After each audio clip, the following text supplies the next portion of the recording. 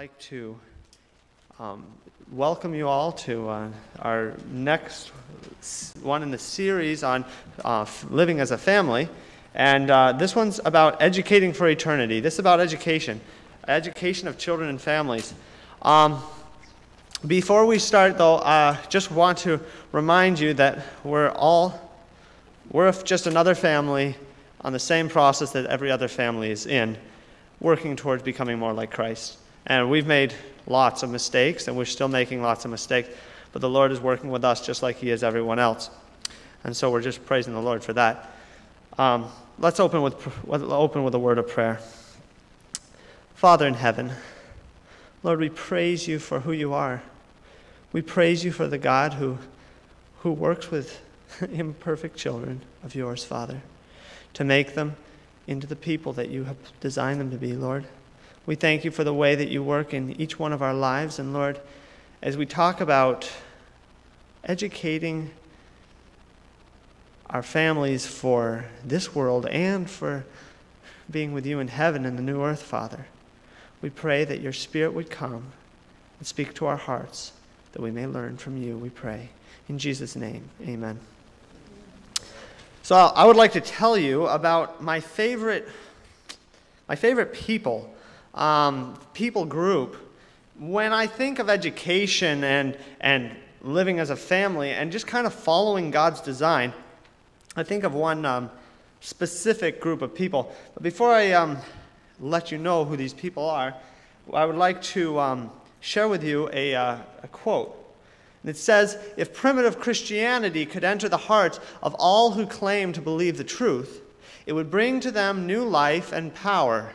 The people who are in darkness would then see the contrast between truth and error, between the teachings of God's Word and the fables of superstition."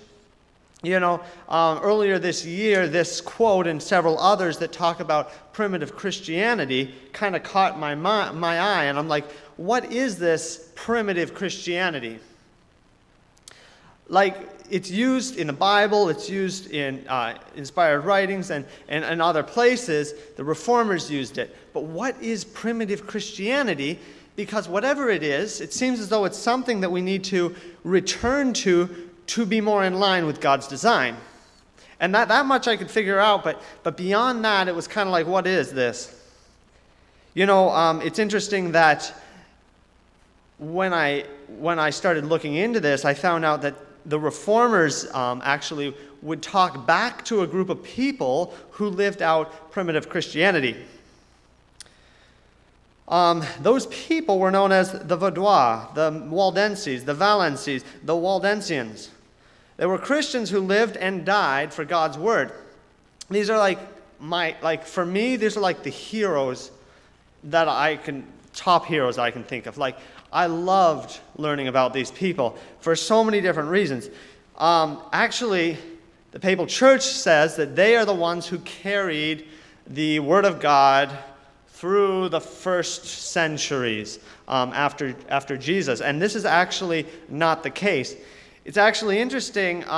Most people actually think that the Waldenses showed up around 11th to 12th to 13th century. And this is actually not the case. The Waldensian, the people who were there, the people who came before them, their parents and grandparents actually go all the way back to where they actually heard Paul's preaching, and this is where they got the Bible truth that they held all the way through the centuries. So, what I really love about the Waldenses is the way that they lived even under harshest persecutions. The lifestyle that they lived prepared them to be able to pay the highest price for the hope that they had in Jesus. Thousands of these people gave up their lives without regret. It actually is said that those who remained alive after the rack and those who had never felt the rack were of the same commitment to living for Jesus and never letting down their faith. This for me is like, wow, I can't imagine what they went through. But what was it that caused their families and their children and their grandchildren to be just as devoted to God down through centuries upon centuries. Actually, they went all the way into the 16th and 17th centuries. What was it that held these people to be devoted to God? And this is where it gets down to today's topic, and this is education. The way these people educated their families is phenomenal. It's totally different than what the people of their day was doing, and it's totally different than people have done for the most part throughout history. These people actually would go and they, under persecution, ended up having to flee from the valleys and move up into the mountains. And when they went up into the mountains, they raised their children. The parents worked with their children in many circumstances, and they were taught the Bible. Like, to the point where they memorized huge portions of the Scriptures, because they knew that at some point someone could come in, do a raid, kill a bunch of them, take all their Bibles away that they were making and transcribing, and they wouldn't have the Bible. And so, among their people, they had the entire Bible memorized. Not each person, but some definitely did. And not only did they know the Bible, but they were educated for real, like serious education, to where the young people were learning Greek and Hebrew so that they could understand the original manuscripts of the Bible, so that they could be better pastors and teachers. And they were also getting education in the great outdoors. These are all things that work to make these young people, and though they had no connection with the outside world, they really had never seen the serious evils that happened when the parents ended up sending their kids out as missionaries. They could actually go into the colleges of the papal church, of the people that actually wanted to kill them. They could go in, not tell anyone who they were, actually learn some things that these colleges had to teach, and yet stay true to God. And this went generation after generation. And this is what I realized. This is part of primitive Christianity that God is talking about here.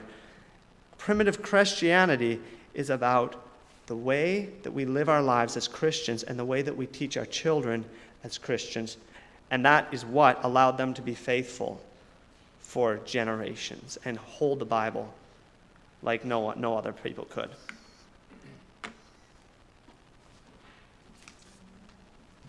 Good afternoon, everyone. Now we're going to fast forward to the days of the early Adventist pioneers. What's the difference between a principle and a precept? Anyone know? Or maybe we could say a principle and the application of a principle. Okay?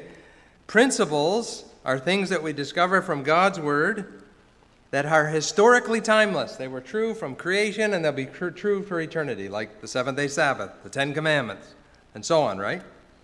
But a precept or an application of the principle can change from time to time depending on the circumstances, okay? Depending on the situation that we find ourselves in. But the principle we need to remain true to the principle, okay? So, in 1872, the Seventh-day Adventist Church had very few Christian schools. Okay, so I'm going to be talking for the next 10 minutes, and I don't know how I'm going to do this in 10 minutes, but I actually did a research project on this when I took a course at the seminary, and I chose this because our children were being born, and I wanted to know, Lord, I know what the world is doing, but what is your ideal plan for educating our children?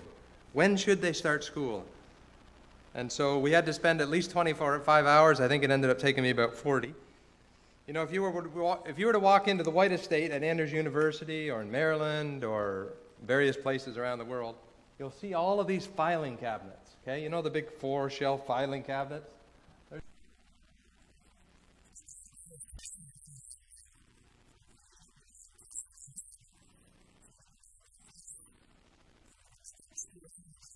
These long files, and sure enough, there was 2 big files about 1.5 inches thick of all this correspondence that had come into the White Estate, asking the big question, how old should our kids be when we put them in school? And it was really cool to read through these. Sometimes it was a parent, sometimes it was an educator at Andrews University that really wanted to push beyond what God had revealed through his messenger. So it was interesting to read the feedback that the White Estate sent to that individual especially. So I'm going to look at a few statements. In In 1872, here was the first statement that Mrs. White wrote on this topic, okay? Parents should be the only teachers of their children until they have reached 8 or 10 years of age. As fast as their minds can comprehend it, the parents, that's mom and dad, should open before them God's great book of nature. You know, the Bible is God's first book, but nature is his second book, right? God created everything around us, and we can learn an immense from it. She can lead their minds up to their Creator and awaken in their young hearts a love for their Heavenly Father. Then I, ... just means I skipped a few sentences to squeeze it into this PowerPoint. The only schoolroom for children from 8 to 10 years of age should be in the open air amid the opening flowers and nature's beautiful scenery. And their only textbook should be the treasures of nature. These lessons, imprinted upon the minds of young children and amid the pleasant, attractive scenes of nature, will not be soon forgotten. 1872. Sometimes Mrs. White would give counsel to an individual based on the situation that she was in, and he or she was in, and I was wondering, is this just counsel to one individual? That was 1872, health reformer. 18 years later, the same subject came up again. School entrance age. Do not send your little ones away to school too early. The mother should be careful how she trusts the molding of the infant mind to their other hands. Parents ought to be the best teachers of their children until they have reached 8 or 10 years of age. Their schoolroom should be the open air amid the flowers and birds, and their textbook, the treasures of nature. As fast as their minds can comprehend it, the parents should open before them God's great book of nature. These lessons, given amid such surroundings, will not soon be forgotten, same as the one previously. Great pains should be taken to prepare the soil of the heart for the sower, capital S, that's Christ, or the Holy Spirit, to scatter the good seed. Listen to this, if half of the time and labor that is now worse than wasted in following the fashions of the world were devoted to the cultivation of the minds of the children, to the formation of correct habits, a marked change would be apparent in families. So 1872, 1892, or 1890, sorry, 18 years later.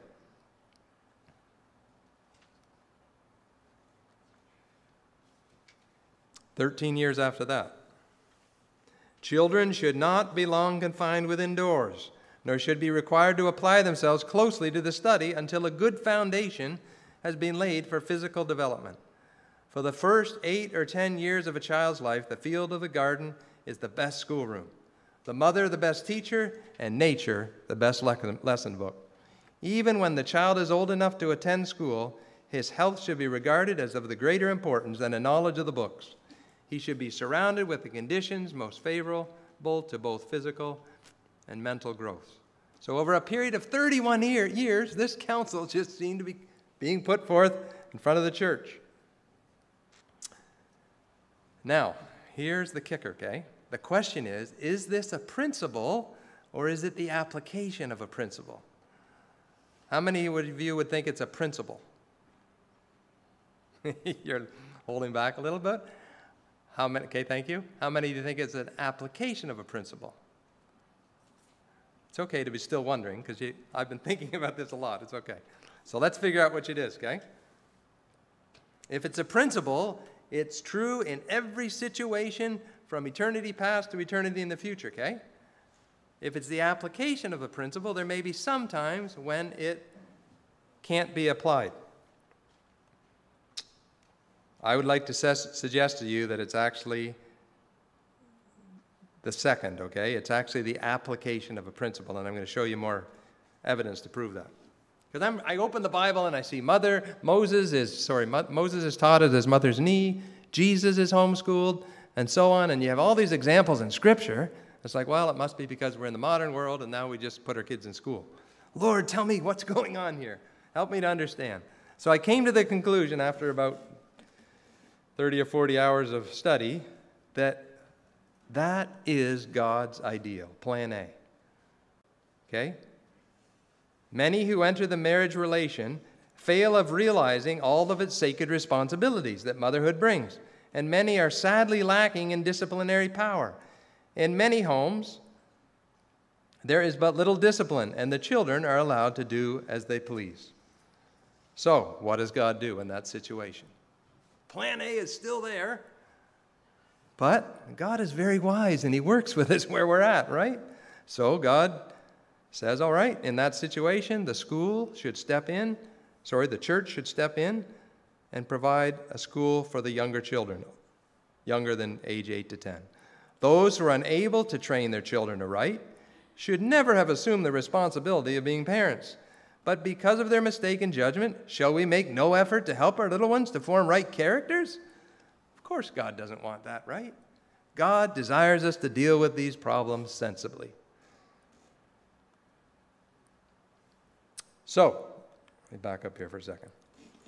So here's what happened. In the 1890s, in 1901 or 2 or 3, Willie White was down at the St. Helena Sanitarium in California. Mrs. White had come back from from Australia. She was now living in California. And there was quite a nice-sized sanitarium there.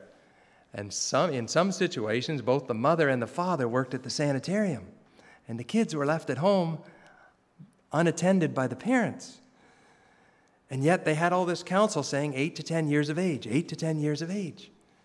So Willie, being one of the leaders in the church, he's like, Mother. So he invites her. Sorry, I skipped that. He invites her to attend this school board meeting.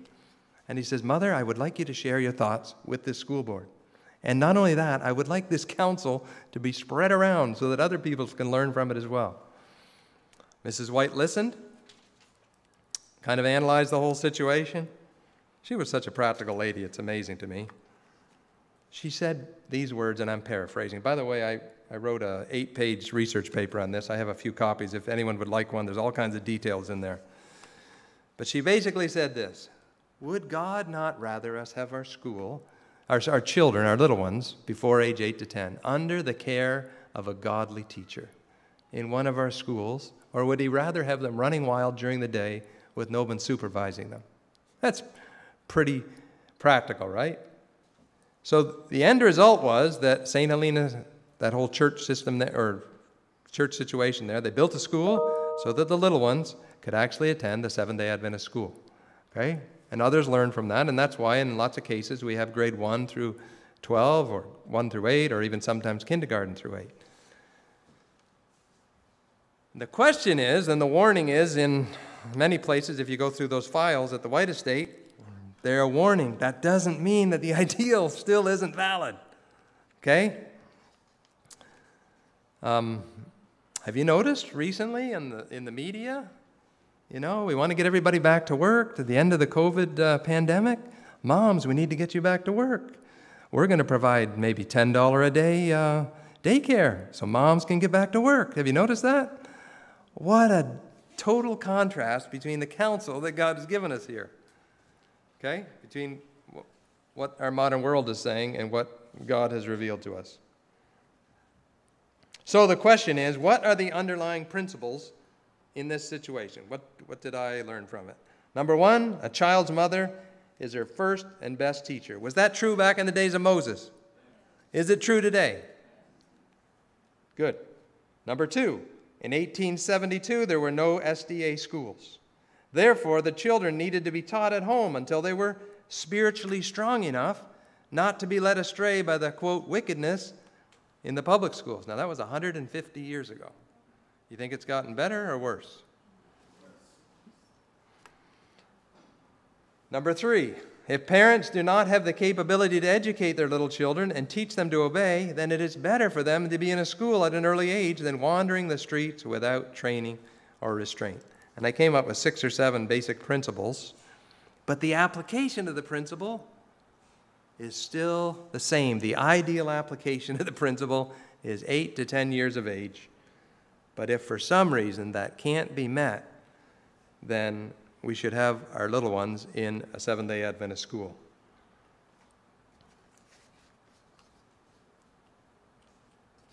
What turn is it? Am I on time here? Yeah, okay.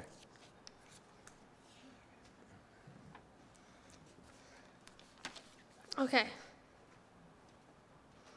Now that Dad's talked about what age, like the age that children should start going to school, I'm going to just look at a little bit of a different aspect.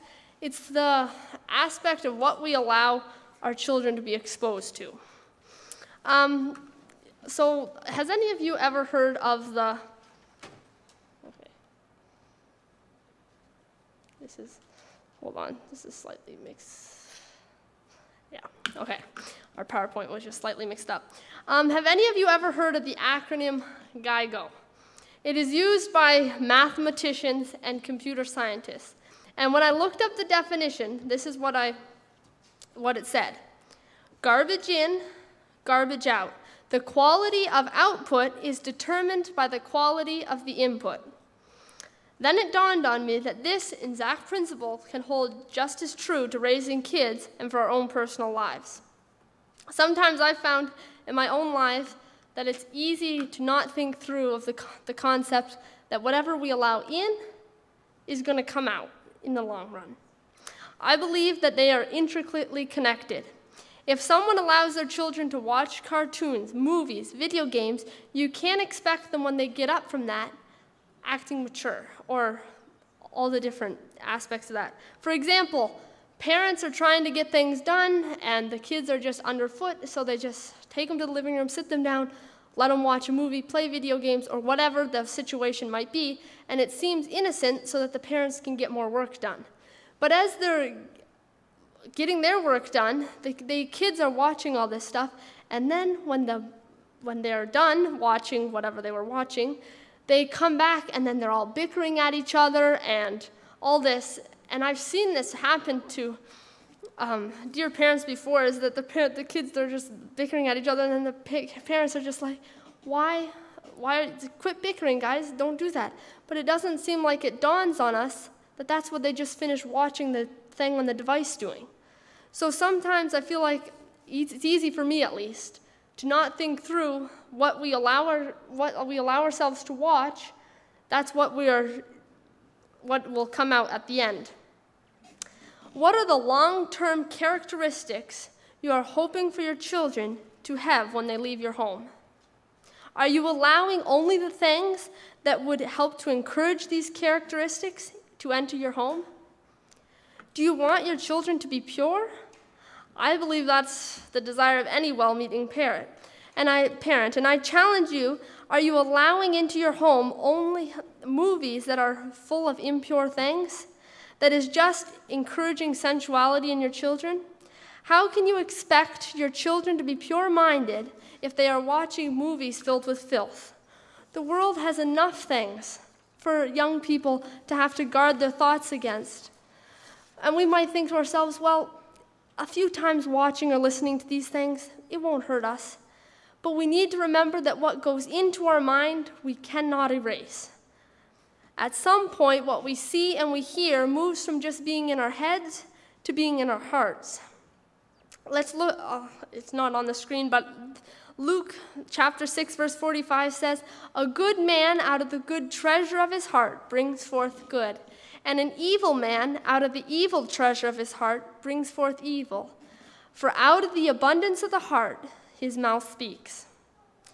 And the same principle applies to spirituality in the family. If the parents have an average relationship with the Lord, then most likely, at best, your children are going to have an average relationship with the Lord. But if the parents are on fire for the Lord, then the children will automatically have a desire to have a deep relationship with the Lord.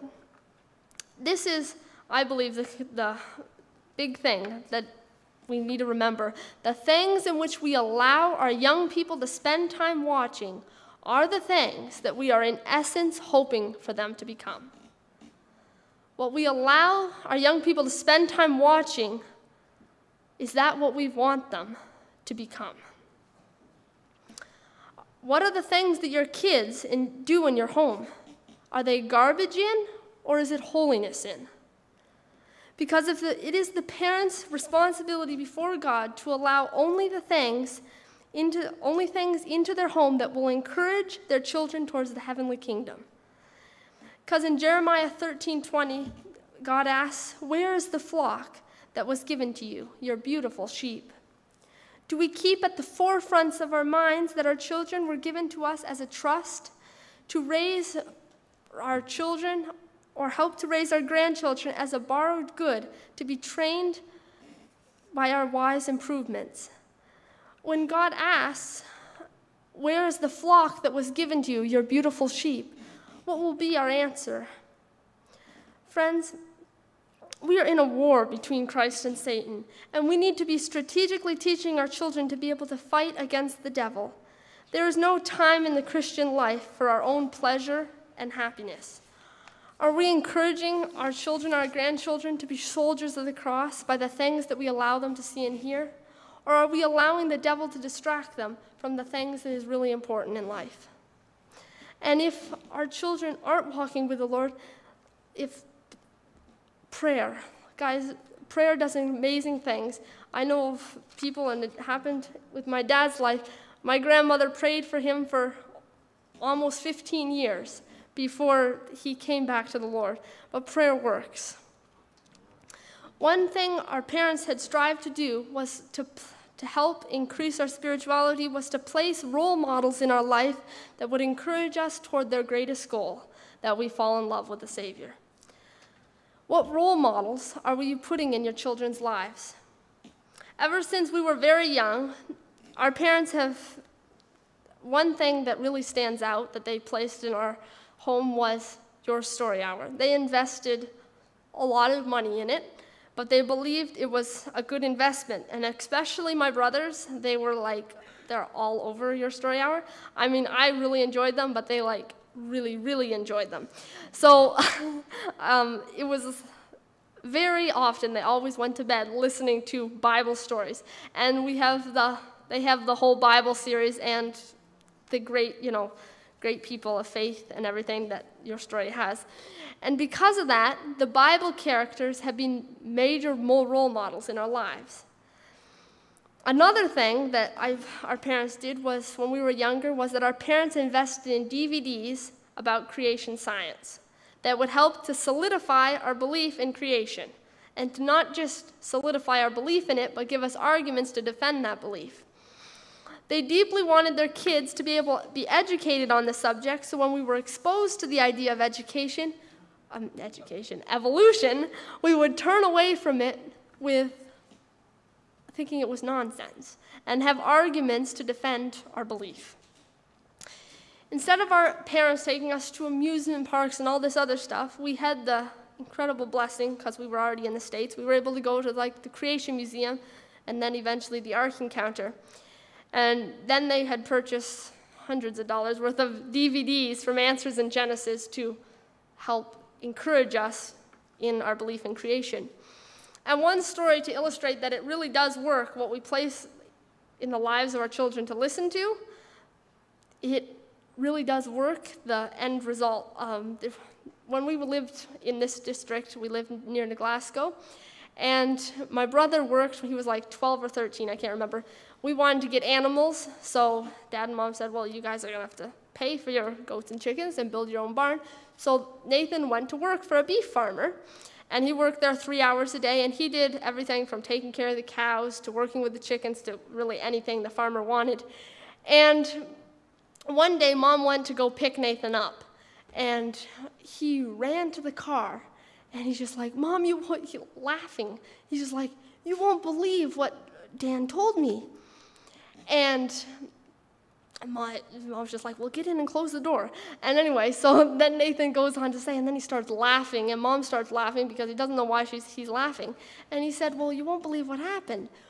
We were pouring concrete, and as we were walking together to the concrete, we looked, and there was a footprint of one of the chickens that had walked through the wet concrete. And he looked at it, and he said, did you know chickens evolved from dinosaurs? And Nathan just spun around and said, well, how did you account for that chickens have hollow bones and dinosaurs have solid bones? And the farmer was so caught off guard that this young person had an intelligent answer / argument against what he believed, that the farmer quickly changed the subject and got on to something else because he knew it wasn't going to go anywhere. But it just goes to, and the funniest thing was we had just finished watching a few days before a video about how the creationists was saying what evolutionists believe and how they believe that dinosaurs evolved into birds, and different arguments, and one of the arguments was the hollow bones versus solid bones. So, and it reminded me, that story reminded me of the verse in 1 Peter. But sanctify the Lord God in your hearts, and always be ready to give a defense to anyone who asks you a reason for the hope that is within you, with meekness and fear, having a good conscience, that when they defame you as evildoers, those who revile your good conduct in Christ may be ashamed. What role models are you placing in your children's lives? Sometimes it is easy when we hear a good sermon or we hear different things, we're just like, oh, I need to eliminate all these things from my life. But we need to remember that when God impresses on our minds to eliminate different things from our lives, we need to make sure that we replace it with the best things. Because when we, quote, clean our house of all the negative things and the bad things that God impresses on our hearts to eliminate, we don't want to leave the house swept and empty. We need to replace the negative with positive things, or the negatives will come back even stronger. Let's look at the story in Luke. It was when an unclean spirit goes out of a man, he goes through dry places seeking rest, and finding none, he says, I will return to my house from which I came. And when he comes, he finds it swept and put in order. Then he goes and takes with him 7 other spirits more wicked than himself, and they enter and dwell there, and the last state of the man is worse than the first. We need to give our children the best and guard them from all the rest. My parents didn't have the television and video games and motorbikes. There's lots of, just to name a few of the world's many, many distractions. But instead, we did things like building a barn so that we could have animals, family time, firewood, hiking, canoeing, reading time, gardening, etc. Just to name a few of the things. We need to be striving to give our children the very best, so they don't have time to fret about the things they don't have. Let's give them the things not as what the world offers as the best, but the things that will be a blessing here, and prepare them for the world to come, because those truly are the best things.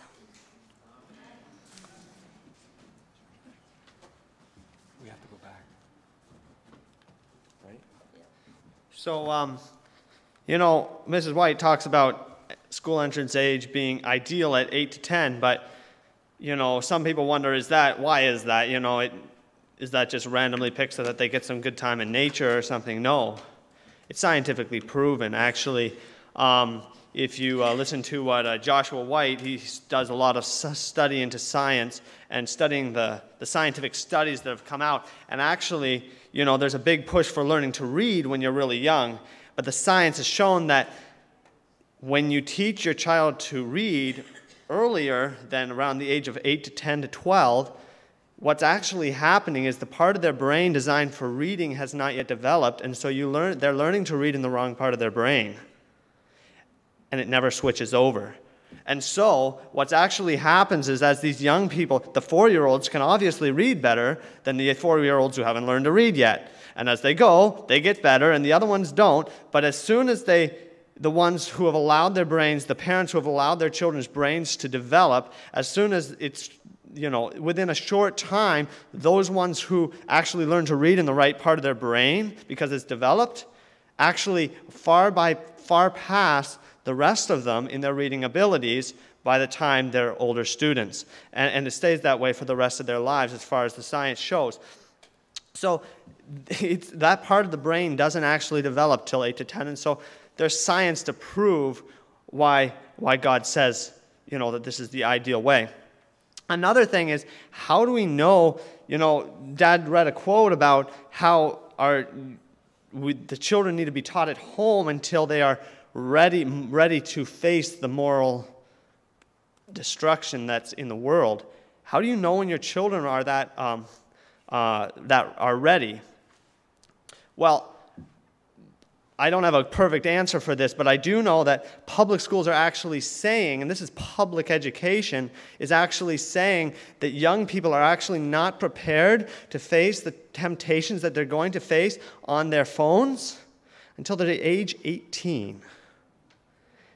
Age 18 before they're ready to face those temptations. And public schools are full of those temptations, not just on the phone, but that phones are part of education, right? You're giving them to your child for them to get their education the way they want to, and are your children ready for that yet? Well, if the public school is saying they're not ready till age 18, then they probably aren't. And it's not like that's a black and white number, but it just says that God designs young people's brains to grow and develop so that with time they may, as they build their ability to make choices in life, they will eventually be able to make the right choice. But you can't expect. Eve made the wrong choice, and she was made in God's image. She wasn't a baby. She made the wrong choice, and she didn't have any previous negative effects. So it's not dissing on children to say that they're not able to make good, wise choices if they're exposed to it when they're young. It's just about protecting them from that. God has chosen to use education to make and form children for eternity. God has been doing it ever since the beginning. He was educating Adam and Eve in the garden. He educated Moses for 40 years in the wilderness. He educated him at his mother's knee. He educated Abraham as he took him through life. And this is God's way of doing things. But for every solid way of doing things that God has, Satan has a counterfeit. And so what we must be sure of in our world is that we make sure that our children are not going to the counterfeit. And when it comes to going to school, where should first of all, homeschooling, Dad read the quote, is best. It's far preferable. It says, Adventist Home says, so fathers and mothers are so indifferent, so careless that they think it makes no difference whether their children attend a church school or a public school. We are in the world, they say, and we cannot get out of it. But parents, we can get a good way out of the world if we choose to do so. We can avoid seeing many of the evils. We can avoid hearing about much of the wickedness and crime that exists. God's idea was homeschooling. That's the way it started.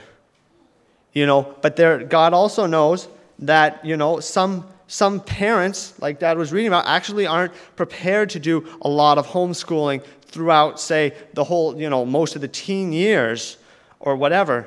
And that's why God has brought up Adventist education. Amen? It's a huge blessing, and Adventist education is really a gift from the Lord.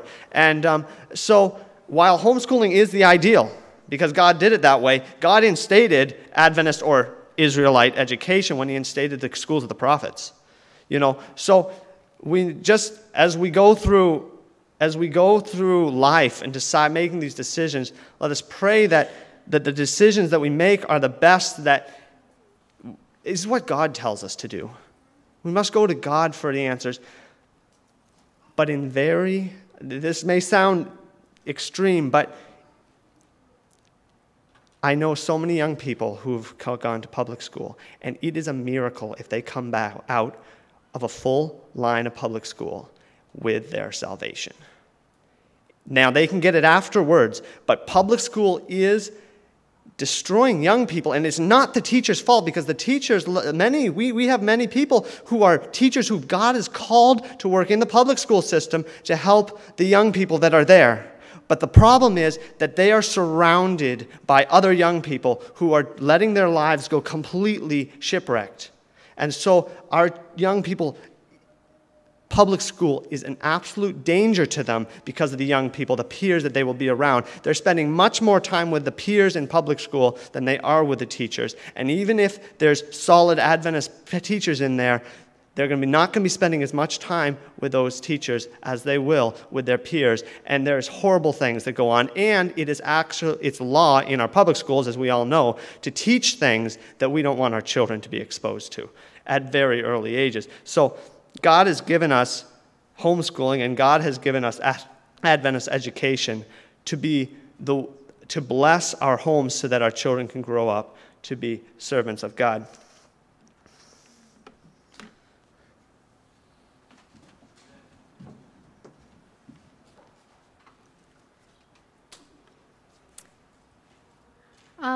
I just wanted to talk about what are some of the important things that teaching our children in our homes, no matter where our children are going, what are some of the core things that they need to be learning? Here, I'm just going to put up. Rebecca, will you come up and put up my slide, please? I was reading in the book Education, Christian Education. Counsels on Education. It says, in order for parents and teachers to do their work, they themselves must understand the way. If they're going to teach the children the way to walk, they need to understand the way themselves, in the way that they should go. This embraces more than merely having a knowledge of books. It takes in everything that is good, virtuous, righteous, and holy.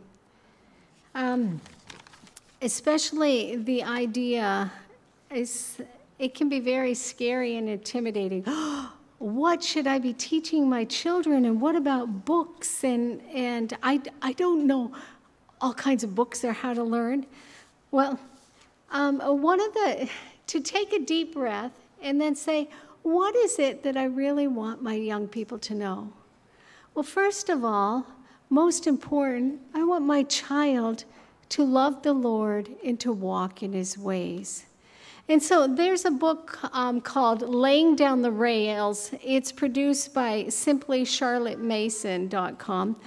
Charlotte Mason is a type of homeschooling books, but one of their research books is called Laying Down the Rails. And I really believe the author studied Ellen White. She grew up kind of in the same time frame, would have overlapped. The beauty. But she has a program, and she talks about, but we can do it ourselves.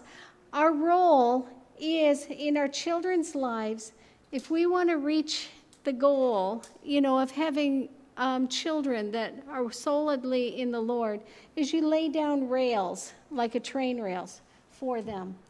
And how do you do that? Well, she talks about you take a character trait, whether it's patience, cleanliness, cheerfulness, temperance, calm tempers, respect. You choose one thing, and as an individual, but better off if the whole family works on that character trait. And you work on it not just for a day, not just for a week, but you do it for 2 weeks. And every day, like sometime during the day, you talk about it, you read about it. Patience, what's the value of patience? You have your worships about it. You talk, you have your different times throughout the day. You talk about the value of patience. And it takes at least 21 days of repetition to become a habit. And so you work on, but about 2 months, setting it aside, and we've worked on that before you try working on any other one. Now you could let's try to have calm tempers and not have temper tantrums. Let's work on respect. And then as a family, you work on respect for the next 2 months. And have it as as a thing that everybody's working on together. And if you get set back, well, you just work on it longer. You start back over. And as you're working in your home, the Lord says, do not be overcome by evil, but overcome evil with good. God wants us then to study the lives of our children, and also the parents too, but look at the character traits and at the problems and try to get to the core root of the problem. And when you get to the core root of that, you look at it and say, oh, is this bad behavior from boredom? Is this bad behavior because they're feeling neglected? Is this bad behavior because they're jealous? And then you try to find an opposite characteristic, and you overcome evil by trying to build those characteristics into your family. So those are some ways to build just principled family characteristics and get your children going in the right way. That's training them up in righteousness. Another thing is that a lot of times people ask me, I know here we only have one school that's for Adventist education. And and then they started the daycare center in Moncton, and I'm so pleased for that. And I listened to our principal, and he said he'd love to see schools starting up all around. And I just pray about it in your homes. Pray for your children in your churches. And but there's all kinds of Adventist education. Education, yes, there is homeschooling. And then there's homeschooling programs like PACES that you can do them if you can't go to an Adventist school. But you can do them at home, and you can do modified homeschool, which is where groups, they do some of the things separately in their homes, but they get together for the core topics like, I don't know how to teach math, but I want my kids to learn math. Get together and have a modified homeschool. Have them meet at the church, but have the different ones come together. And I'll teach this, like for me, I'm good at science. My husband's good at math. Even in our homes, we divide up some of the topics, that we work on teaching the children. And as it grows, you can do more and more of these things. It also becomes a good outreach because if you find, I challenge you, if you really believe in having a strong Christian home, go visit some of your homeschoolers in the area, and you will find a lot of like-minded people.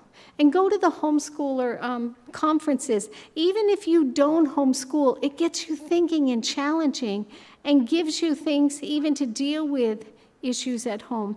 Just a couple of key points, though. I find, yes, we're talking about Christian education, and a lot of people ask me about homeschooling and stuff. I find, though, that in schools, they have to teach everybody kind of cookie-cutter education because they have so many children and everything. But when you work with them at home, they're very different, but they can finish their work a lot quicker. But you can let your child dig in to certain interests, and they can feel like a success. Just one example, Nathan was about 14, and all he could think about was riding lawnmowers. Garden tractors. I hope I've learned something. It was a passion. It was just, he wanted John Deere, and oh dear, I should know all about this, because I finally gave up, and I was like, I want to teach you English, I want to teach you other things. All he wants to do is think about garden tractors, and he wants to figure out which one's the best. So I told him, go study everything you possibly can about garden tractors, and then I want you to give me a report on it. And I tell you what, I learned so much. But now he can get a job and work somewhere, because anybody that has any question about anything about riding garden tractors, and I know I didn't learn it as well as I should have because he had to give me this report. And there are so many varieties. His younger brother can tell you all about it because he listened into his report too. But now he can walk away, and he felt good because he knew all about riding tractors and about the different sizes and the ways to fix them and the goods and the bads. And but I'm just saying, each child, if you let them have time to dig in to where God has given them their gifts, they can dig in really deep, and they can feel like they're a success because they were given the time and challenged to go deep. And some of this has to be from a necessity. There is times that, like Nathan had a passion to study true education.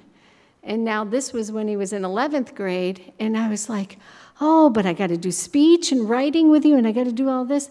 And then I was like, Lord, what am I talking about? He wants to study something wholesome. So I was like, have at it. Read every book. He bought book after book. He studied it. But I said, okay, I want written sermons, and I want them to be grammarly correct. I wanted them typed up. I wanted to proofread them and everything. And then you are to preach them in every single church, and I want at least 2 sermons. You know, but you can be creative. You can adapt it. And the goals, you stop and think, oh, speech and writing. Okay, literature. Well, am I giving them good quality literature? You think about kind of the goals and study your child, because Rebecca, I'll never have her study astronomy. She already told you that. But she will get in and she will study nutrition very deeply, and she's passionate about. But now she wants to teach others about how to cook vegan and to cook healthy for other people.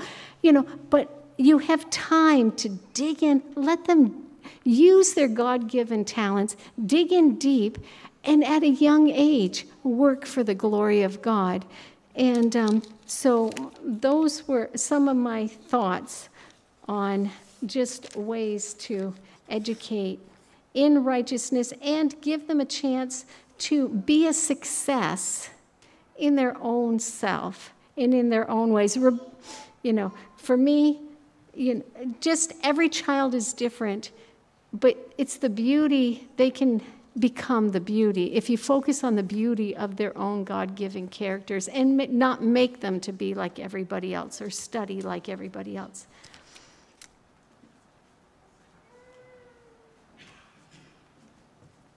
You know, some other things, I always love the practical things, and other things that are really good for especially sons to learn, welding, carpentry, these things like these things that, you know, thankful to my dad and to other people and our friends of ours who have taught me these different skills, and even working here around the camp, I was able to learn all these different things I'm going to be able to take with me for life and use in my life. And I can only say thank you to the people who are willing to teach me these things. This is education. Education is not just scholastic, but it's the whole person. And all these things are so useful. Mechanics, like I just recently got a car, and I need to know, you know, what happens, you know, what do I do when something breaks, you know? And because I've had I'm so thankful to the people who have taught me, I can actually do quite a few of these different things, practical skills that I'll use for the rest of my life, because that's what education's about. It's about training young people to be useful in this world and in the one to come. Just really quickly want to mention, you know, young people tend to leave our church between the ages of 18 and 22. That's when the greatest number leave. And there's people talk about it all the time. Why is this the case? And I want to suggest one thought. You know, I talk to so many young people, and what are you going to do after you're done high school? And they're saying, I'm going to go to college. Why? I don't know. Okay? Well, college is, you know, it's a good thing, you know, all these things. Why? Well, you know what? I'm going to try this, and if I don't like that, I'm going to switch, you know. You know, God has a mission for every young person. He's got a mission for their life. And you know, if they don't allow him to do plan A in his life, he's going to go to plan B. the reason, I believe, a big part of the reason why so many young people are leaving our church is because instead of asking God what they are to do with their lives, they go to college and ask the people around them. They're there as an open book to college, or university, sorry. They go there as the open book to university, asking the question, who am I and why am I here? Which is a question that only God has the authority to answer. And so when young people go to college to figure out, or university to figure out who they are and what they're to do with their life, they have just walked on dangerous quicksand. Because if they start listening to those who are in college, who are the professors or the young people, their peers, they're not going to necessarily get inspired answers. And even if they're going to Adventist places, they're not asking God, they're asking Adventists. And Adventists, we all are growing together, and only God knows what they're supposed to do with their life. And I'm not saying that there's anything wrong with university. What I would like to just put out there is that beyond high school, God has a plan. He would love to share that plan, in most cases, with the young people even before they're finished high school, at least the first part of it. But we should not go on in our education until we know that God is calling us. He will lead every step of the way, and that's what I'm really thankful to the Lord for.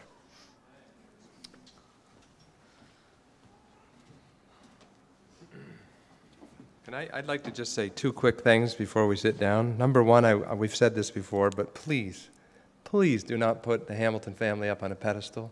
We're still learning. We make mistakes every day, and we're still growing, and if there's been anything in this for you today, praise God for that. Second thing I would like to mention, as I was working yesterday evening in the Pugwash church, and I went into the office to print up what I was writing, and I noticed the budget there for the church on the bulletin board. And I was so proud of the Pugwash church. They had increased the amount that they were giving to Sandy Lake Academy since I left a few years ago. And those of you that have influence in your churches, maybe you're on the church board, support Sandy Lake Academy and the little school that we have up in Moncton. I understand we used to have 12 Adventist schools in the Maritimes. Now we have 2. So let's encourage and support the 2 that we have, and maybe by God's grace we can have more someday. Amen?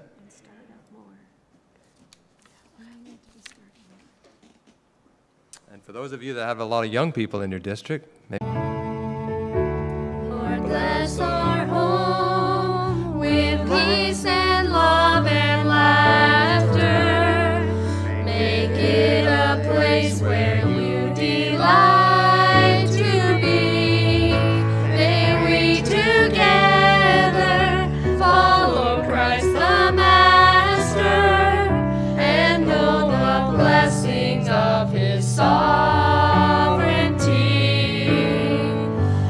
Bless our homes, Lord, bless our homes, and keep our hearts for Thee. May every heart receive His loving Spirit and know the truth that makes life truly free. Then in that Spirit, may we live united and find in God our deep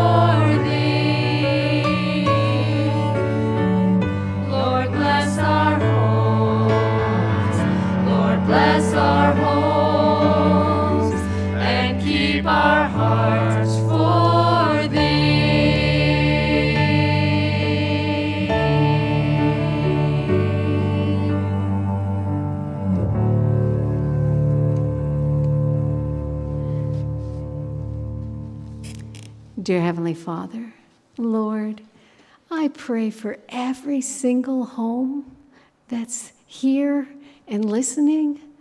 Oh Lord, each one is so precious. And Lord, you want each one of us to be there. Every home has their own challenges.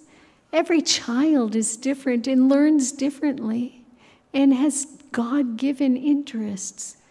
And Lord, I just pray that each one of us as parents, and that we will mold, guide, and direct and help each young person learn in their growth in the Lord. And Lord, I just pray that we will fight the devil every step of the way, because he's trying to draw our children away, draw them any way he can. And so, Lord, I pray that we can have our minds focused on you. And Lord, bless our homes and save our children.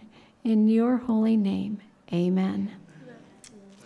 If there happens to be any of you who would like to see little bits of my favorites on materials, I brought some with me. Some people may want to take pictures of them and maybe check them out at home. So whether it's homeschooling, whether it's not homeschooling, just some materials to have, I have them there. Thank you. And yeah, thank you.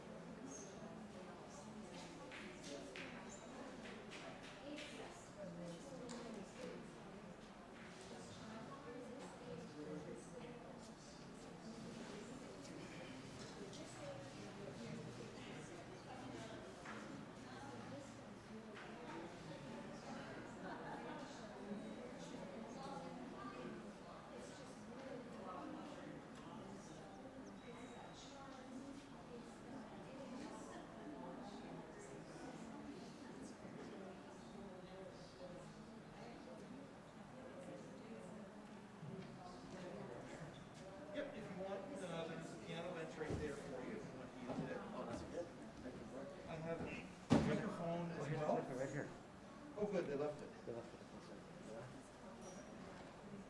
And I have a headset mic if you would like to use that and wander around.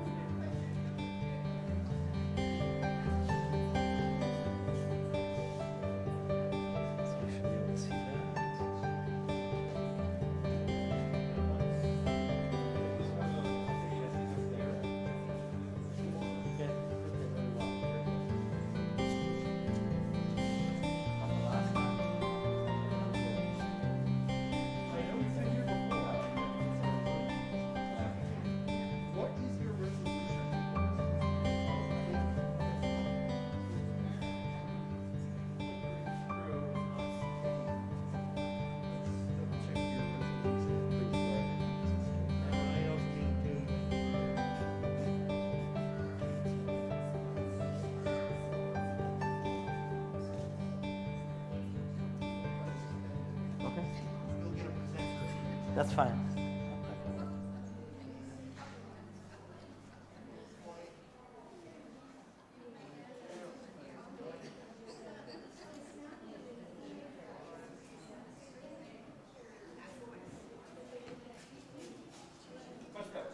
Much better? Yep. Okay. It doesn't show too clear here, but it shows better over there, right? Well, it's on all three now. Okay. Before, But you see it's a bit fuzzy? well, that's just the TV. so Oh, it's okay. fuzzy. But it's clear on screen. It should be. Perfect. they've Okay, been focused. excellent. So, Yeah, sounds good. Let's do it. yep. Thank So you you just kindly. give it a good firm press. 100%. Microphone for you if you like to wander, or Yeah. if you prefer to stay at the pulpit. I can wander around. Okay. See So that? what we will do, I'll give you that. Yeah. So the wires go down. Yep.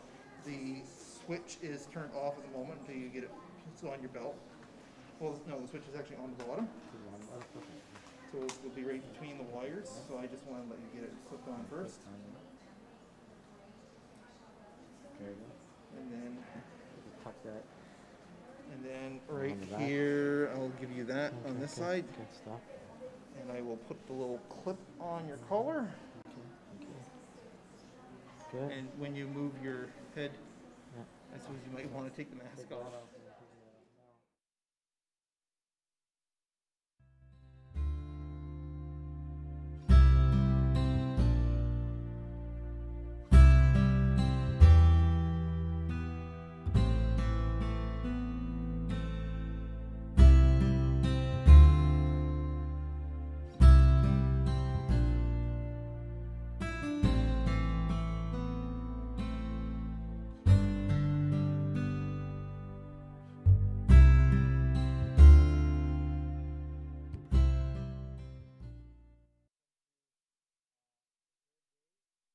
For our health ministry component, I want to thank Catherine and Tara for their kind invitation to be here with you all to speak on today's subject.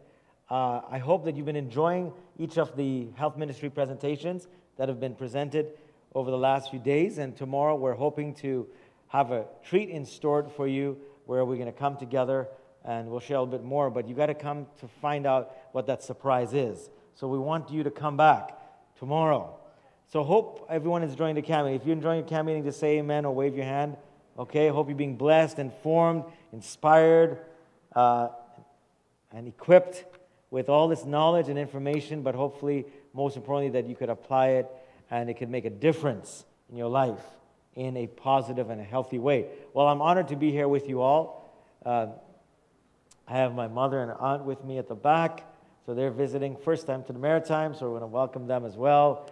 And I know that we're few in number, but the Bible says where 2 or 3 are gathered together, the Lord is in the midst. And people are viewing online, streaming, and they will also have the benefit of going to the archives and viewing it again.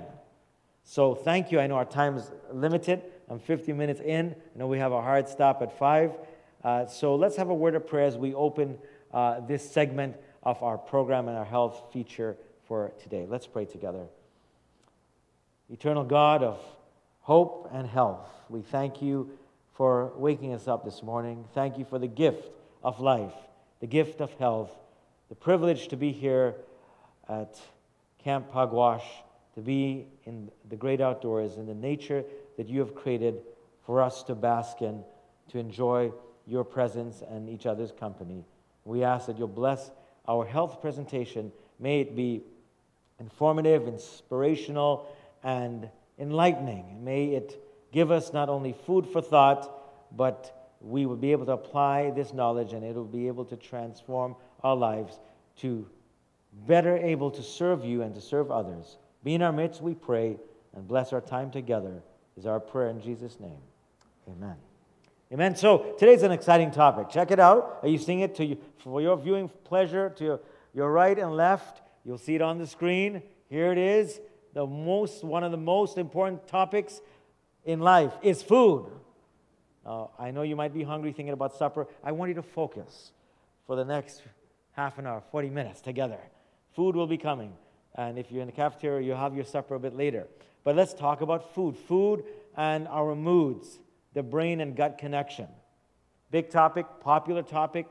Many of you probably read up on this, probably informed or at least aware of some of these things, but I want to share some cutting-edge research with you that is taking place in the medical research field, in the body of literature. I like this caricature. I'm going to share it with you. It says here, this gentleman, client, went to his doctor. It says, can you see it? Well, he says what? You're hyper-nourished. Well, that's supposed to be a joke, right?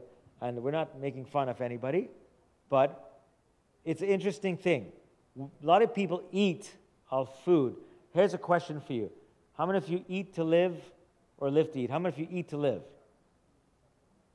How many of you live to eat? So sometimes it goes both ways, right? What we really should be, of course, eating to live, but sometimes we play with the pun, live to eat. But when you look at a picture like this, what comes to mind? This is the typical fast-paced, hurry in, work in a hurry, life in a hurry, living life on the fast lane. Okay, a donut, a scone, a croissant, a Timmy's run, hot chocolate, coffee, whatever it is. This is what people are eating. And they're hoping, expecting to get good nutrition from this.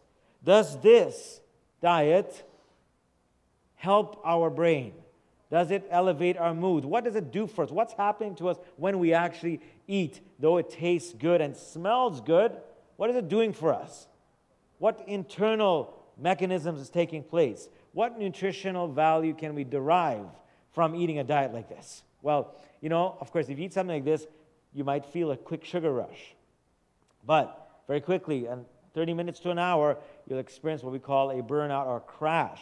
Your energy levels spike and it crashes. Why? Because this is loaded with sugar, hidden sugar, and that completely spikes your blood glucose levels, sends it out of whack, and your body has to quickly metabolize and, of course, get the pancreas stimulated to secrete, of course, the insulin and etc. But it's not healthy sugars. And we know that the body thrives more in a healthier environment when it's more alkalized or alkaline.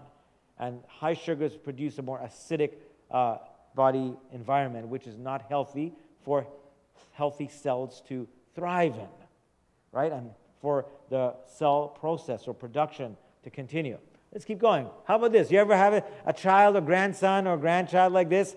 They're looking at the broccoli and the cauliflower. They don't want it. How many of you have a child problem with that? When I came into this world, my mom gave birth, I had a healthy physical appetite. I still do. And food was never a problem. I was told that when I was 4 or 5 years old, I was eating an adult serving.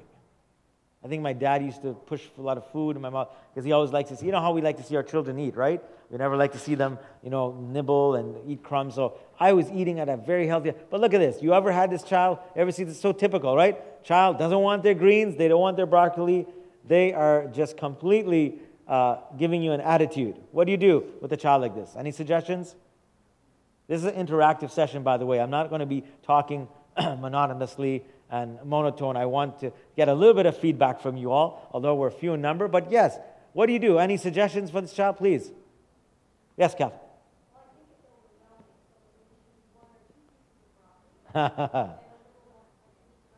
Okay. Very nice. So a little bit more palatable on the plate. So reduce, good suggestion from Catherine, reduce the amount of veggies, get them a few on there, and then put some other things there could attract them, some colorful fruit or something like that will complement the plate. Yes, we first eat with our eyes, right? Isn't it true? We first eat with our eyes, and then it engages all of our senses, so our smell, our taste, of course, touch and all of that. But our eyes, if the food doesn't look good, and someone tells you the food is the best in the house, and you look at it and you're like, this doesn't look right. This doesn't look right. But they're vouching for it. They're putting their life on the line. Would you trust their word over what you see with your eyes? Maybe you would. Maybe you give them the benefit of the doubt. But this is what it is. So, our mood depends on our foods, on the food that we eat. Did you know that? Hi, Pastor Michelle. Good to see you. Did you know that our moods depend on the foods we eat? How many of you had a great lunch? A great lunch.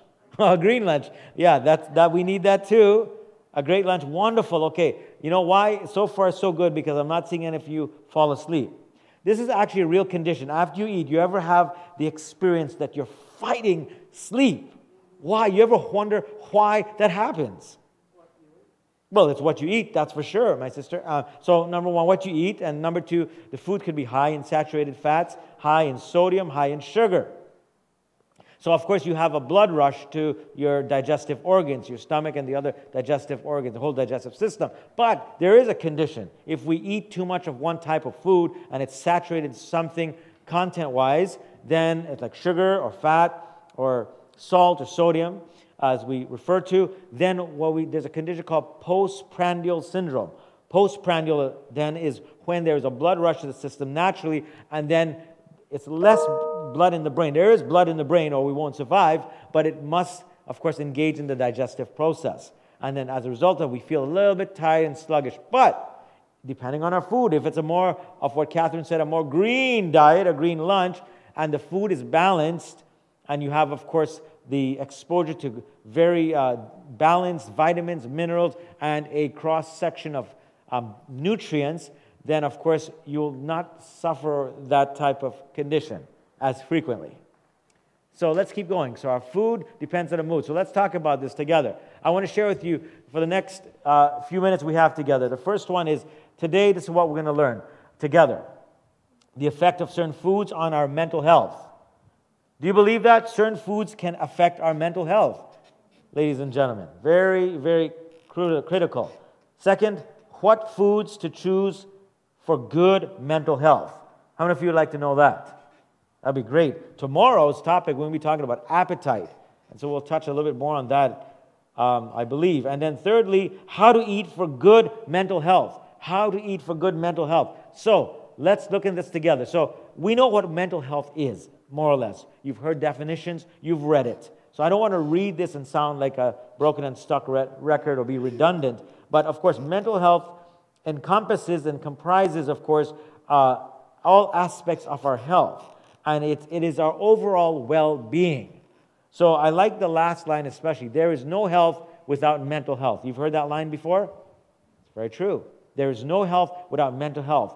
If we do not have a balanced mental health or have a positive mental health experience or experiencing positive mental health, then it will affect all aspects of our health. So we can almost say health begins in the mind. And we're gonna notice the link, the inextricable link to, of course, our spirituality and other aspects, our physical health, our emotional health, all are integrated. You cannot dichotomize any aspect of health because it's the whole person that we're dealing with. The whole person. God created us to be whole persons with a W, not with an H. Okay. See, there is a other side called a hoax of health that's being promoted. I'm not going to go down this road too far, but just, there's this whole Eastern New Age type of movement, and they believe in holistic health, H-O-L-H. But with the H, it leaves you with a literal hole. But with God, it starts with W, whole. He covers that hole. He completes that wholeness. So wholeness, okay? He wants wholeness for us. And that's really important. So let's talk about the effect of food on our mental health. So the relationship between diet and physical health is clear in the body of literature. You cannot separate that. Secondly, there is a connection between food and mental health, which has been recently emerging in the field of course, nutritional sciences, medical studies.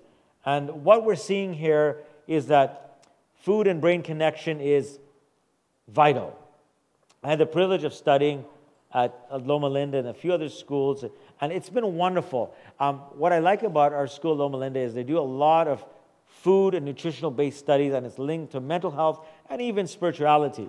And some of this information I've gathered from a cluster of research studies to kind of synthesize it and in a more digestible format for us today. So the first point on food and brain connection. Previously, research focused on single nutrients. such as magnesium, vitamin D, etc. But what we're seeing is that we can't just focus on single nutrients. We need more than that. So what we're looking at here is that we need to shift the focus to dietary patterns versus single nutrients and see health from a kind of holistic approach again, the whole pattern, the big picture, if you will. So let's continue to break that down together. Food and brain connection. What is that connection? That's the big question. Here it is. Let's begin. New and emerging research suggests dietary patterns are associated with mental health. There are three main areas that are impacted in terms of our mental health. Are you ready for them? The first one is inflammation. Food and mental health. So certain foods will induce inflammation.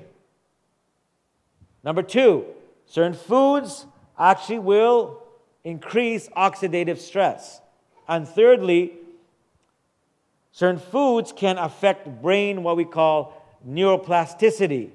It actually increases substructure of the brain called the hippocampus. It increases hippocampal volume. So if there are certain foods that we ingest, that we eat, that are depleted from whole nutrients, it is going to actually increase inflammation in our bodies. You know, you've experienced that pain and joint pain and all, and after you eat something, you go like, sorry, I don't want to pick on this, but growing up, you know, we all like to go to buffets and all that. So there's this popular place, and they had it, I think, throughout Canada. It's, you know, Mandarin? And some people go there, and it's buffet, all you can eat. It's great, it looks good with the eye, you eat it with your eyes. But you know what? Every time you eat that food, after an hour or two, you feel hungry again. Why? Well, some of you know the answer, right? So a lot of the foods, whenever you see food shining and you can see a reflection in it, you better be careful. So no, of course, because they put MSG in it, and MSG has about almost 20 different euphemisms, different names, synonyms, as it were, for MSG. So when they say no MSG, they could be lying to you.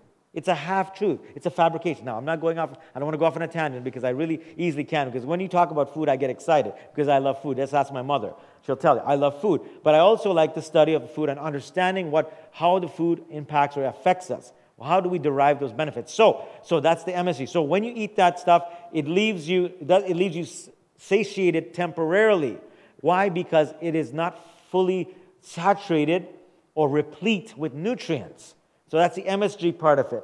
The other part of it is that certain foods that have fillers, additives, or preservatives and other toxins or that may be carcinogenic, they can actually promote inflammation.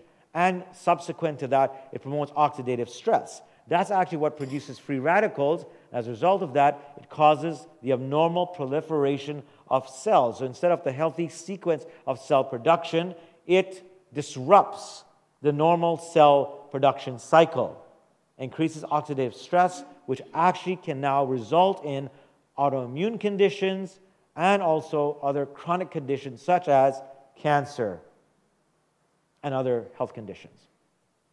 So, and the last part is this. Certain foods can actually reduce or attenuate brain plasticity. Did you know we are so wonderfully, the Bible says in Psalm 139, verse 14, we are what?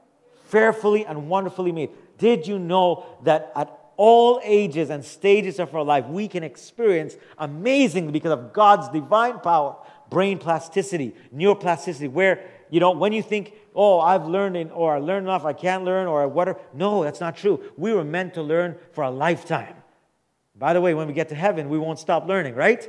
So it begins here on earth. So imagine certain foods will elevate your moods, will actually increase. There is a direct or causal relationship between food, mental health, and hippocampal volume. So if you increase hippocampal volume, you're increasing your neuroplasticity. In other words, you are exercising the brain. And we're going to talk about that when we come down to the last few slides subsequently. Furthermore, we'll expand on that. So take a look at this, ladies and gentlemen, really quickly. Can you see that on the screen? I'm coming back to my computer, not because I don't want to be close to you, just because this screen here is a little bit fuzzy. And I want to just make sure it's accurate information I'm sharing with you that you can, of course, view and verify on the screen. So check this out. To my left would probably be your right. You see the Western diet pattern. Do you see that? Western diet pattern, it is high in what? Can someone talk to me? High in what? Fat, sugar, refined carbohydrates. What does it do? It increases the effects on the body. The second column title, effects on the body. It increases what? Inflammation. Increases oxidative stress. Decreases hippocampal volume. That's what I'm talking about, remember? And it's linked to reduced mental well-being. Wow. This is really powerful. And, I don't have time today, but there's another presentation I give on the direct link with food, mental health, and our spiritual effect. We'll touch on it today because we only got 1 hour today. So I've got to definitely, we'll come again and we'll keep presenting and keep sharing some very fascinating information with you. Let's look at now the diet pattern rich in vegetables, fruits, grains, and healthy fats. So that's what it does. It decreases what? Inflammation. It decreases oxidative stress, and it increases hippocampal volume. And it's linked to improved mental well-being. How many of you want to have that type of diet? That's the type of diet I'm striving for. That's the type of diet we can have. If we make simple adjustments, simple dietary adjustments, we can do it. Every now and then, someone's going to bake you a nice cake with, and eggs and milk, and you're like, oh, but you know what? You might have it then once in a while. You might be doing a mission trip, like I've been on mission trips, and someone has baked something with egg or milk, and I'm not going to be, legalistic at that moment. But I'm talking about overall lifestyle. I'm talking about the trend of your life, right? So this is interesting. Brain, the food and brain connection. So remember those three. If you don't remember anything, remember the three impacts on mental health: inflammation, oxidative stress, and hippocampal volume or brain plasticity. Let's keep building our case together. So on this slide, what does it mean? Oops, too fast there. What does it mean? So the foods we eat, ladies and gentlemen, can impact the state of our brain function, and our mental well-being. It's so true. So true. This morning I was talking to Kathy, I had some blueberries. My mom was reminding me, did you have your walnuts today? She said, reminding me, my mom, Mothers are always reminding their children. Yes, it's important to have the right foods because they are going to enhance and elevate your mood. So crucial. Please, look at this. What are Canadian teens eating? Look at this. Some of you have teenagers. Some of you know teenagers. It is said that half of calories are coming from ultra-processed foods. Now, Sister Cheryl, it's great to see you again. You mentioned something in your prayer which is so powerful. You mentioned how the enemy, you talk about, the devil, say, working against God's will, God's plan and purpose for His church and His children. One of those points of infiltration is the food industry. Enemy has so corrupted the food industry, so laced with chemicals, loaded with sugar, loaded with sodium, that we used to talk about processed foods. You remember processed or processed foods, however you want to pronounce it? Tomato. You remember, right? Now, we're living in a world where foods are not just processed, they're ultra-processed. What's the difference? Can someone help me out? I thought processed foods was bad enough. What's the difference? No food, no nutritional value. I mean, maybe less than 5% or negligible amounts. Anyone else? Can anyone help me? What is you remember processed foods? We heard really bad. How about ultra-processed foods? Foods that almost have zero nutritional value. That's what it's referring to, essentially. You read a label. How many of you like reading labels? This is something I learned. I like going to the store and reading labels. I used to sometimes I go with my friends and say, why are you taking so long? You know when you want to go buy something, you beeline it. So you know you need to get lettuce, tomatoes, bag of potatoes. Great, okay. If you're in a rush, sure. But it's important to read what you buy. And especially read it before you buy it, and then, of course, before you put it in your mouth. Right? So reading it. So when you see something like mangoes, and you buy a pack of mangoes, well, unless you buy the raw, real mango, but you buy these dry mangoes, and there's like 5 other ingredients. So you buy a food, and there's like 10 ingredients for a simple food that doesn't need 10 other ingredients, you need to walk away from that. Why? Because the more ingredients tells you the increase in the processing capacity. So more of the ingredients, and we say EDTA and sodium diphosphate and diglycerides, and like, why do I need my food to be enhanced when God has made it wonderful? Now, if you want to enhance your food, yes, you could put a little bit of natural, if you use Himalayan salt, you put a little bit of Bragg's, whatever. But so much additives, preservatives, you need to steer away from that. What's happening? You may not be affected the first time you eat it. You may not be affected the second or third time you eat it. But after subsequent exposure, there's something called bioaccumulation in biology. The body, God has designed it, can take X amount of abuse. Some of us can take a little bit more than others because of capacity, bandwidth, or genetic predisposition or whatever. But after a certain time, the body says enough is enough. And that's why the body doesn't want to do it, but it turns on itself. That's why, hence, we come up with the term autoimmune condition. How did that happen? It could be, of course, there are times, and let me just make this clear for the record, there are times when it might be a genetic inheritance, environmental contaminant, environmental agent, and the things happen like that. And we're not to, criticize and condemn anyone. But to a large extent, a lot of conditions that are developed is related to our diet and our lifestyle. Would you agree? Truth? So the question is, what can you and I do to turn that off? Well, the power of choice. And there's another emerging field in nutritional research and nutritional sciences called epigenetics. Have you heard of that? Epigenetics is where we have a gene that predisposes us to a certain health condition, to either a family history that we have diabetes, cancer, hypertension, etc. Did you know that by lifestyle and dietary intervention, we can actually shut off the gene? We can actually suppress that gene from being expressed just by the right food and lifestyle interventions and diet. Yes, God is amazing how God created us. And that's why it's important for us to share and learn from one another and be aware, be cognizant of what's happening out there, be informed. So important. So ultra-processed foods, would you believe it, are in soft drinks. I used to, we all used to like drinking like pop and all that, but I don't drink any more pop. There was, we all like, people growing up, C+, remember? Dr. Pepper, Mountain Dew. Oh man, that stuff is, ugh. And those of you from the Caribbean, there's other drinks, those from Jamaica, it's something called ting, it's a grapefruit. And in Trinidad, we have something called Applejack. Those are customized, so very nice stuff. But, that's what I'm talking about. So it's in juice, it's in soft drinks, it's in pops, it's in packaged breads, candies, sweets, all the biscuits, all the crackers that you eat. It's in fast food, sauces, spreads. It is laced in our food industry. I would say over 70% of our foods are ultra-processed. Isn't that sad? Yeah. What is it doing to us? What is it doing to you? What is it doing to your family? What is it doing to our children? What is it doing to our youth and teens? You noticed, and I don't want to go off on a tangent, but it's so easy to make application. You notice how young children are growing up maybe before their time, linked to these type of foods. Yes. So we have to ask ourselves these questions. We can make these changes, but we have to be aware of it. Let's keep building our case. So the big question is, what should we be eating? Thank you for all this information. What should we be eating? That's the big question.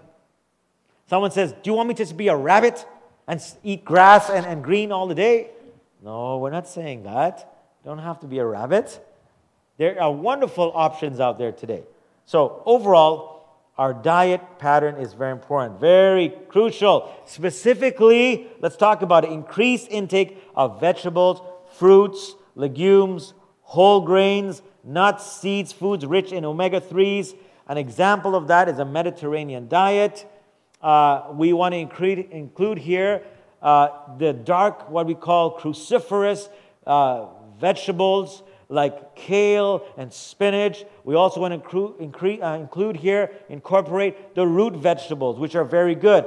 They are, of course, high in complex starches, such as sweet potatoes and yam and cassava. And of course, potatoes are good. We're in potato country here, right? This Maritime and yes, potatoes. Now, we do know, though, unfortunately, that a lot of our foods are being sprayed with pesticides and herbicides, and those can be carcinogenic.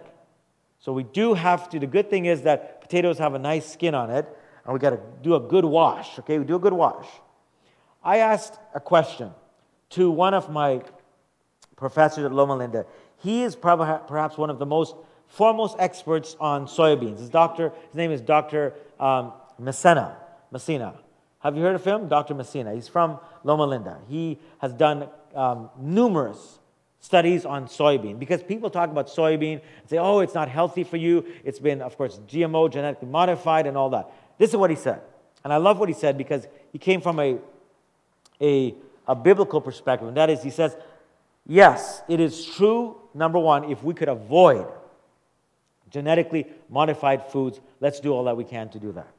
And I'm paraphrasing here, by the way. I'm not quoting verbatim, but I'm giving you the essence. I'm distilling the essence, the gist of what he said. Number two, he says, even though foods like soybeans have been genetically modified, God has created the internal properties of that bean with the husk and all that. Actually, there's still nutritional value in the soybeans. So if you can avoid it, yes, please. If you can afford it, yes, please. If you cannot afford it, and this is what you get, is soybeans genetically modified better than, some will say, well, if soybeans are genetically modified, I might as well eat my steak and my beef. No. We're choosing the lesser of the, there you go. And if you pray over it, above all, God will bless it, and He will allow you to derive the nutrition, to absorb the nutrition for the body. Okay, so just to give you a context, to give you a little example of that. Then, last point on this is, what should we be eating? Decreased intake of processed and ultra-processed foods. You don't want that because it is damaging and destructive to the body. So look at this. I mean, this was an interesting thing. So you see today, advertising, this box, this food, less salt, less sodium, 0 trans fat. Now, let me tell you something. When you see 0 trans fat, that can be a misnomer. The food itself does not have trans fat, but when you eat it and it goes through the chemical process of digestion, it can create the trans fat because it has the ingredients that is going to convert it into a trans fat, especially if you look at the label and says it's high on insaturated fats. So you're looking for foods that are low to 0 in saturated fats, higher in monounsaturated, and higher in polyunsaturated fats. Because that is where you're going to benefit greatly nutritionally. But if you have foods that are loaded with saturated fats and loaded with sodium and sugar and all these other interesting additives, preservatives that you see, certainly it's going to have a disrupting sequence in your body and also in your brain. By extension, our mental health, impacting our mental health. We'll skip this video. It was an interesting video, but I don't have time to share that video with you. So this was on Time Magazine. To eat or not to eat? That is the question. Well, it's debatable. It's a controversial topic. Some people like eggs.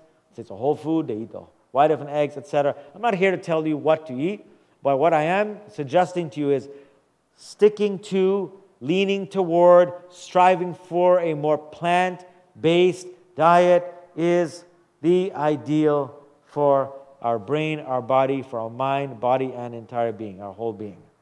God created us for that. All right? So, you are what you eat. How many of you agree with that? Yeah? I think about this. How many of you like the car that you drive in? You like the car you drive in? How much of you want to get time for a new car? Okay, hopefully someone will bless you. Your husband or your wife will bless you with a new car. Okay, when you get a new car, what do they tell you first when you get a new car? Oh, you remember that. How many of you actually do that? They say, yes, please read your manual. Be familiar with the owner's manual found in your glove. How many of you you don't care about that? You drive out the car and you're like flashing. You're like, yeah, I got this. Now your windows are down. You got pumping that music. Yeah, you feel so great, right? You're not, and you forget about reading the owner's manual. The owner's manual is placed there. The owner's manual is placed there by the manufacturer who designed and who engineered that car, knowing how best to maintain it and prolong its life. Keep it in optimal condition. Well, how about us? The human body, even much more priceless, valuable than a vehicle. God has given us the owner's manual. And it is for us to take the best possible care of God's body, His temple. Why? Because the Bible says in 1 Corinthians 6, 19, 20, know ye not that your body is what? The temple of the Holy God, the Holy Spirit, the Holy Ghost, which you are not of yours, but of God's. And whether you eat or drink or whatever you do, 1 Corinthians 10:31, do all to the glory of God. So if our bodies, your body and my body, is a temple of God, how should we treat it? Should we make it a second-class decision? Should we throw it in the back? No, it is a priority. Now, someone's saying, well, it has nothing to do with salvation. Well, no, we're not saved by tofu and apples and tomatoes and cherries. No.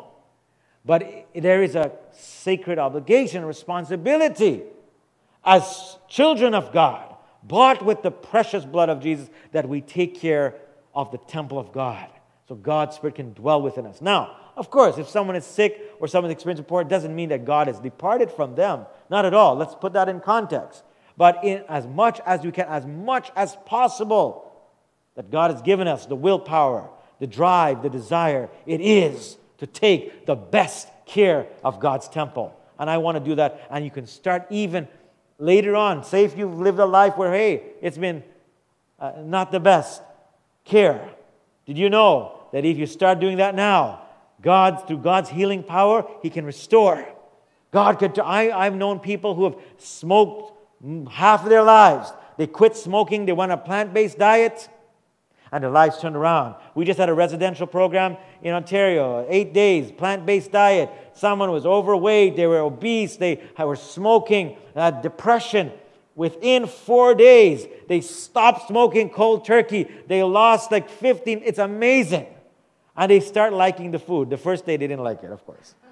But let me tell you, it's amazing. The body has amazing ability to bounce back, to recover, because God has put those healing properties that to be activated, to activate certain bodily systems, to ensure that the healthy cells are produced when they are in the most favorable environment, and they're activated again so that it can take charge of the health. So what we eat is what we are. So here, really quickly on the screen, you can see what we call the proverbial wizard behind the curtain. The first box, the brain regulates activities we rarely give any thought or attention to. For example, our heartbeat, our respiration, our wakefulness, our sleep patterns, the brain regulates all of that. Then, following the arrow to the right, you'll see the brain also directs our thoughts, actions, emotions, and our basic drives. But if the brain is not in optimal function, what's going to be affected? Our drives, our emotions, our feelings. So you see, do you see the link? I'm trying to show you the link here. That's all I want to establish today, the connection.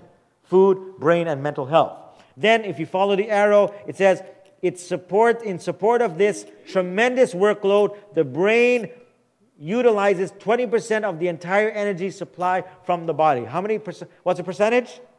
20% of the entire body supply. The brain needs it.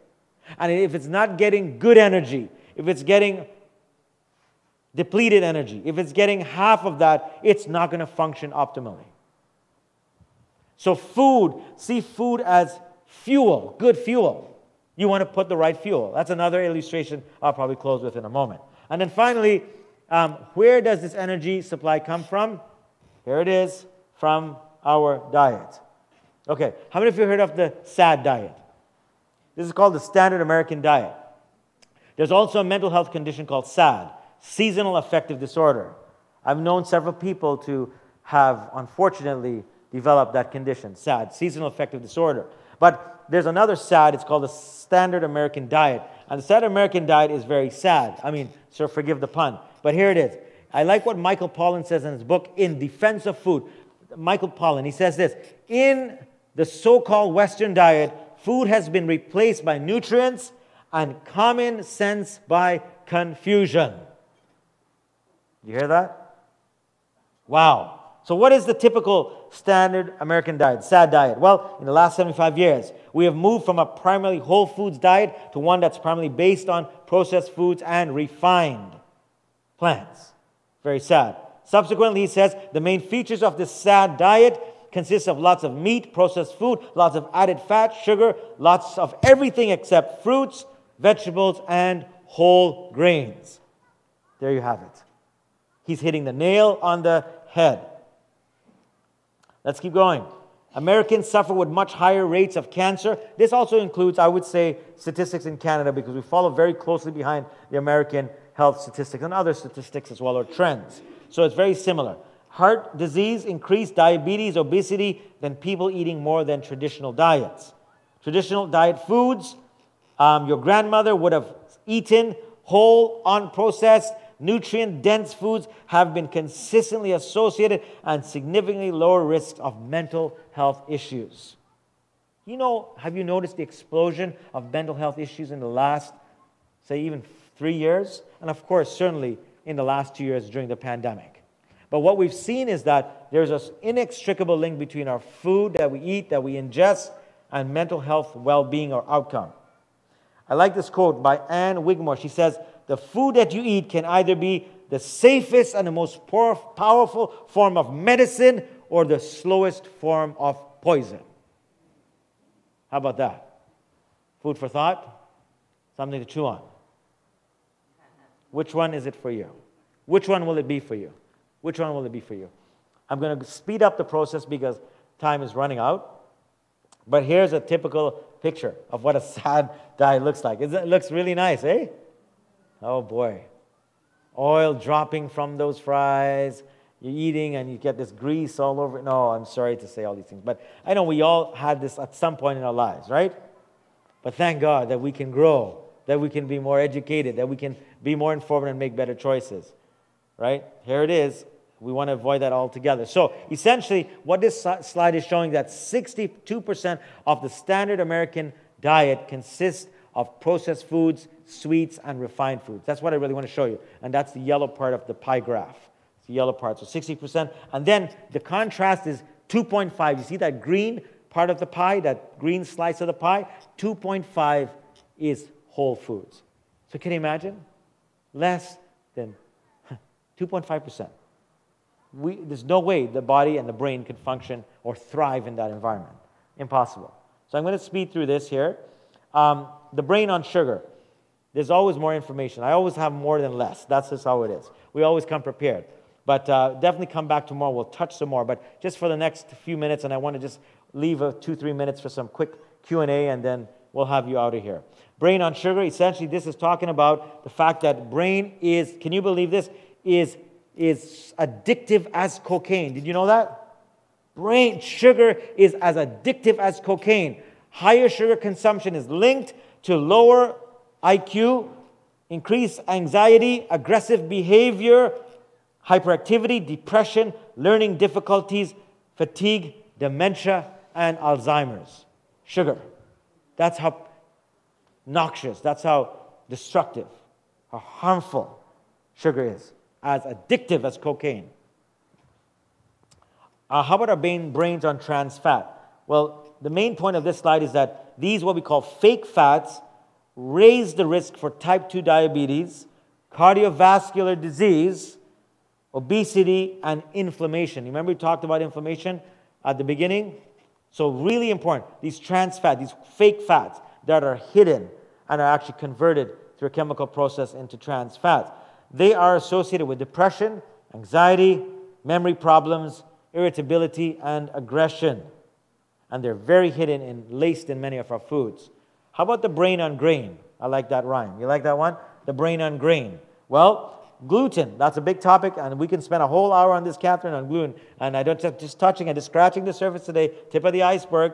maybe we'll say a little bit more tomorrow for our health forum there, but gluten-free isn't new fad. Gluten-free has been around. Now, naturally occurring gluten, it's like a protein in the grain, but what has happened today is that because the body has changed, they have actually made artificial gluten, and gluten acts as a filler. And they put this artificial gluten. Now, like if you use whole grain gluten, some people cannot stomach it or digest it just because our bodies have changed. But back years, many years ago, it was okay. It was digestible.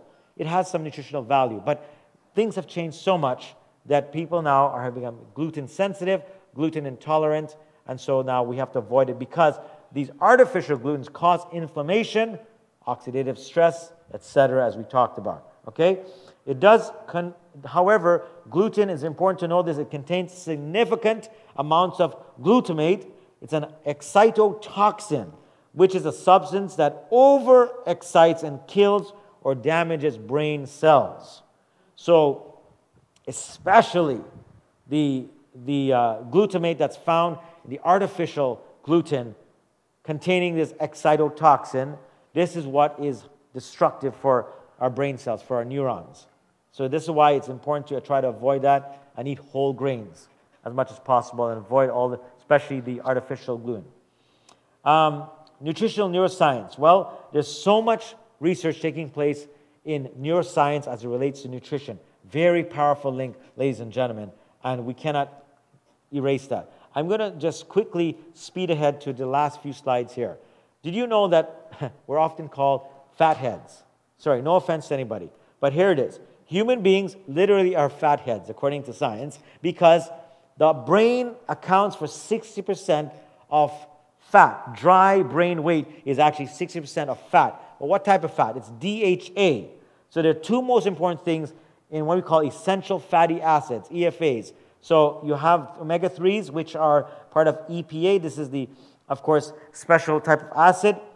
Iconosapatonic acid, EPA. They're part of the essential fatty acids. And you have what you call docosahexaenic acid, which is DHA acid, which is so critical. So the brain accounts for 60% of dry brain weight is based on fat, essential fatty acids. And without these essential fatty acids, the brain does not work. So we need good fat, healthy fat. Where do we get that? Well, we're going to talk about it really briefly because my time is running out here. So I'm moving. Omega-3s. Well, omega-3s, of course, build cell membranes along with other, what we call fat cells called phospholipids. So it's essential for the brain to thrive in that environment. And long story short is we need that for optimal brain functioning. And we get that from, of course, seeds such as sunflower seeds and pumpkin seeds and nuts, walnuts. They often call walnut the king of nuts. You see, because the walnut is shaped like a what? Brain. So please do that. Of course, flaxseed, chia seeds, they have omega-3s as well. People talk about fish. I know you're a Maritimer, so I know Maritime folks like to eat fish and seafood, of course. And yes, fish does contain omega-3s and some other 6 and 9. But remember, we're living in a world where our water sources are not the same as they were 50 years and 100 years ago. They're contaminated. How many oil spills has this world seen already? The water has gone all over the world. So, you know, everything, as they say, my professor used to say, common sense and moderation, right? But we can get, if you are on a convicted and plant-based diet, that you're sticking to that, you can get a lot of these from other sources. Sea vegetables have a great source of omega-3s and 6. So sea lichen, seaweed, have you had that? Very powerful. Very, very good for you. All right? So we're wrapping this up here. Remember that. And omegas are very important for our moods. That's why we talked about the essential fatty acids in the brain. You want to include that.